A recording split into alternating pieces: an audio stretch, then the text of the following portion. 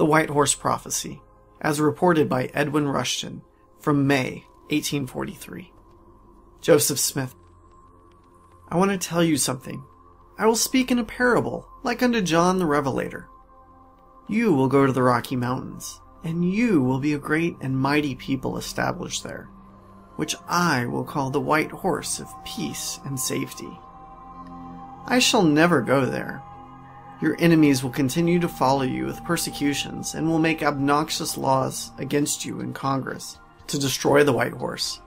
But you will have a friend or two to defend you, to throw out the worst part of the laws, so that they will not hurt much. You must continue to petition Congress all the time. But they will treat you like strangers and aliens, and they will not give you your rights, but will govern you with strangers and commissioners. You will see the Constitution of the United States almost destroyed. It will hang by a thread, as if it were as fine as the finest silk fiber. I love the Constitution. It was made by the inspiration of God, and it will be preserved and saved by the efforts of the White Horse and the Red Horse, who will combine in its defense.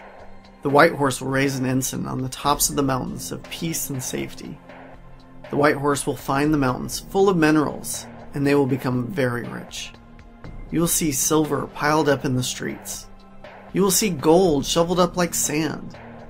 Gold will be of little value, even in a mercantile capacity, for the people of the world will have something else to do in seeking for salvation. The time will come when the banks in every nation will fail, and only 2 places will be safe where people can deposit their gold and treasures. These places will be the White Horse and England's vaults.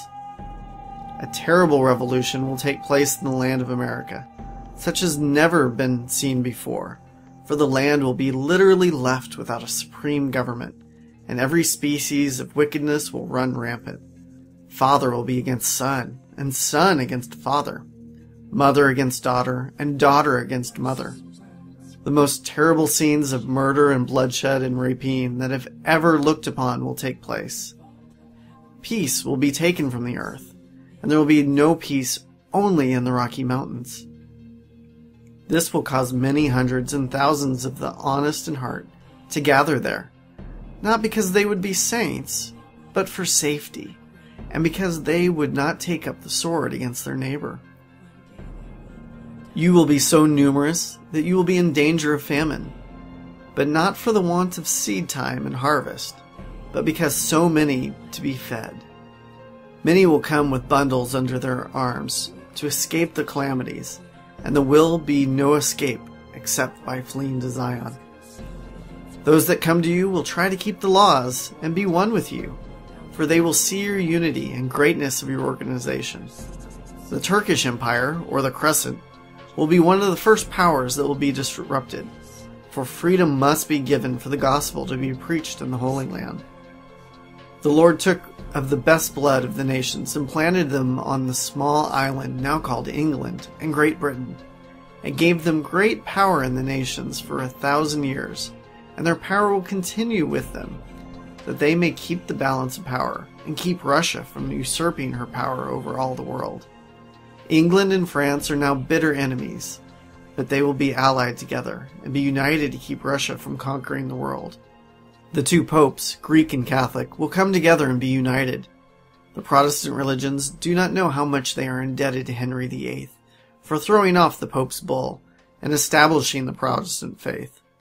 He was the only monarch who could do so at the time, and did it because this nation, England, was at his back to sustain him. One of the peculiar features in England is the established red coat, a uniform so remarkable a mark to shoot at, and yet they have conquered wherever they have gone. The reason for this will be known by them someday. The lion and the unicorn of Israel is their ensign. The wisdom and statesmanship of England comes from having so much of the blood of Israel in the nation. While the terrible revolution of which I have spoken has been going on, England will be neutral, until it becomes so inhuman that she will interfere to stop the shedding of blood. England and France will unite to subdue the nations. They will find the nations so broken up, and so many claiming government, till there will be no responsible government, Then it will appear to the nations or powers as though England has taken possession of the country. The black horse will flee to the invaders and will join with him, for they will have fear of the coming slaves again.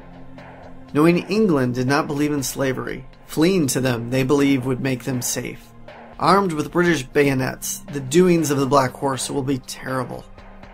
During this time, the great white horse will have gathered strength, sending out elders to gather the honest in heart among the pale horse, or people of the United States, to stand by the Constitution of the United States, as it was given by inspiration of God. In these days God will set up a kingdom, never to be thrown down, for other kingdoms to come unto. And these kingdoms that will not let the gospel be preached will be humbled until they will. England, Germany, Norway, Denmark, Sweden, Switzerland, Holland, and Belgium have a considerable amount of blood of Israel among their people, which must be gathered. These nations will submit to the kingdom of God. England will be the last of these kingdoms to surrender, but when she does, she will do so as whole in comparison as she threw off the Catholic power. The nobility know that the gospel is true, but it is not enough pomp and grandeur and influence for them to embrace it. They are proud and will not acknowledge the kingdom of God or come unto it until they see the power which it will have. Peace and safety in the Rocky Mountains will be protected by a cordon band of the white horse and the red horse. The coming of the Messiah among this people will be so natural that only those who see him will know that he has come. But he will come and give his laws unto Zion, and minister unto his people. This will not be his coming in the clouds of heaven, to make vengeance on the wicked of the world. The temple in Jackson County will be built in this generation. The saints will think there will not be a time to build it, but with all the help you receive, you can put up a great temple quickly. They will have all the gold, silver, and precious stones, for these things only will be used for the beautifying of the temple. All the skilled mechanics you want, and the 10 tribes of Israel will help you build it. When you see this land bound with iron, you may look toward Jackson County. There is a land beyond the Rocky Mountains that will be invaded by the heathen Chinese unless great care and protection are given. Where there is no law, there is no condemnation, and this will apply to them. Power will be given to the white horse to rebuke nations far off, and they will be one with the white horse. But when the land goes forth, they will obey, for the law will go forth from Zion. The last great struggle Zion will have to contend with will be when the whole of the Americas will make the Zion of our God. Those opposing will be called Gog and Magog, some of the world led by the Russian Tsar, and their power will be great, but all opposition will be overcome, and then this land will be the Zion of our God.